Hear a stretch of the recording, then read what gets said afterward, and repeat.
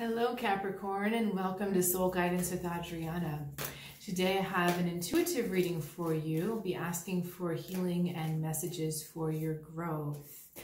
I do these readings every 2 weeks, so if you haven't already, please subscribe to this channel so you can stay in touch.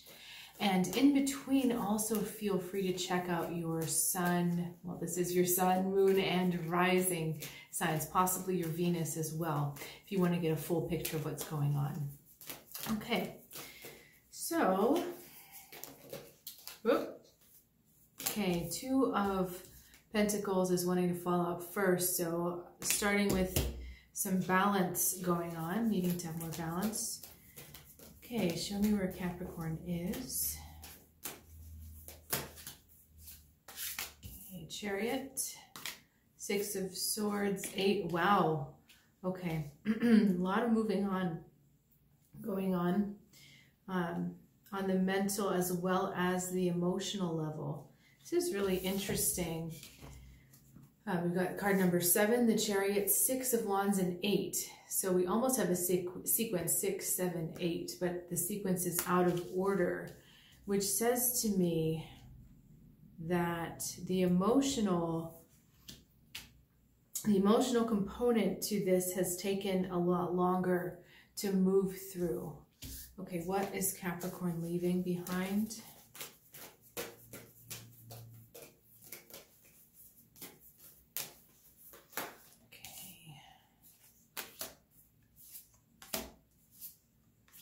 Okay. You know, it's interesting.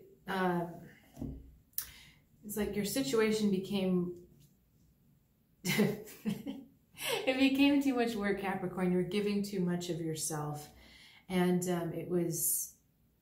you were forced to do a lot, just to pick up a lot of slack, to keep a lot of things going. And you know, you were doing this because you had to, but I do see that there was a desire for more of an emotional pursuit. You did want to have your heart more involved, but your heart actually has not been involved in this. It's like you're not loving what you're doing. You're doing it because you have to, not because you really, really love to. And you've decided that you need to move away from that, but for some reason, I'm getting conflicting messages here because it feels like it was fulfilling some kind of emotion for you. You're getting some kind of emotional fulfillment out of staying in this situation. Because it's like you felt you were doing a good thing. You thought you were doing the right thing, a good thing, but then it kind of got to be too much. Overworked, overburdened. Because the person you were giving to was really just about themselves, really selfish, not someone who likes to share the spotlight. And it's just kind of like you got fed up. So we're in a state of moving on from there, perhaps trying to find your balance. I want to look at what's going on in the subconscious level. So what is going on in the subconscious level for Capricorn? Yeah, and why the conflict between, okay, it's not emotionally fulfilling, but it's also emotionally fulfilling. I'm getting something out of it emotionally. Okay. This is subconscious defeat. Okay, Son of Feathers. Okay, another little sequence there, 4 and 5. Whoa, actually this is really cool. Okay, so we've got from the other cards 3, 4, 5, 6 from your other cards, and then 7, 8 on the top. And actually we started with 2.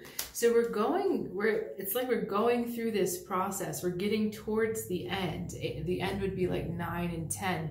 So you've completed part of this process. We're like in the middle of it is what's going on. Okay, subconscious level, 4 of Wands, 5 of Swords, Son of Feathers. That's who I was holding up for you before. Okay.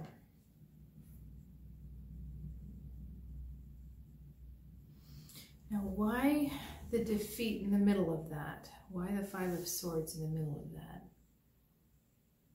Okay, I just need a clarification here.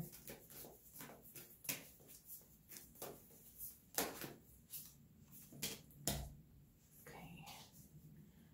And here's our 9, 9 of Pentacles. Okay.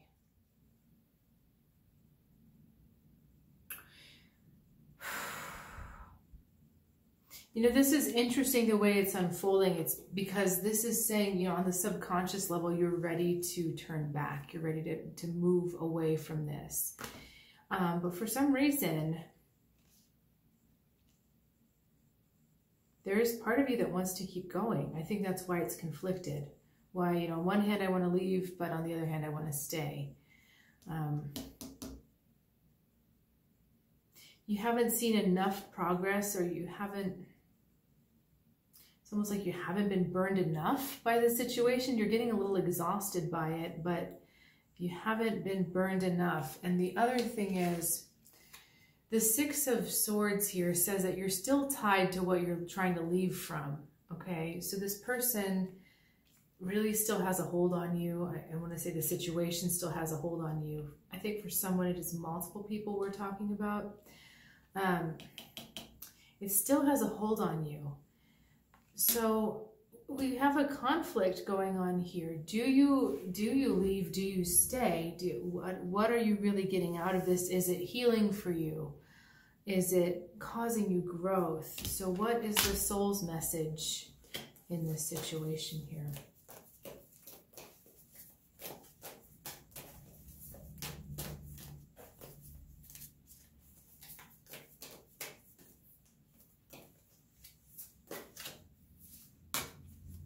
Okay, Three of Cups, Temperance, again, healing, and Two of Cups.